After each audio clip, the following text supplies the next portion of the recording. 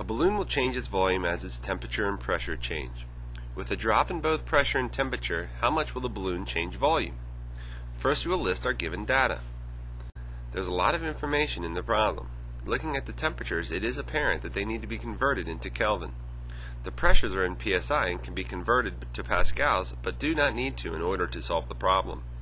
When changing from psi to pascals, the values need to be multiplied by 6900.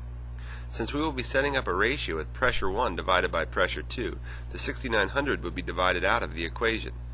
Converting temperature from Fahrenheit to Celsius requires more work and not just a simple multiplier. First, we will get the Celsius temperature from Fahrenheit. We rearrange the formula to isolate Tc and solve. Now that we have Tc, we will use our conversion to get it into Kelvin. We add 273 to our Celsius temperature, and we have our temperature in Kelvin. So T1 equals 306.33 Kelvin, and T2 equals 273 Kelvin.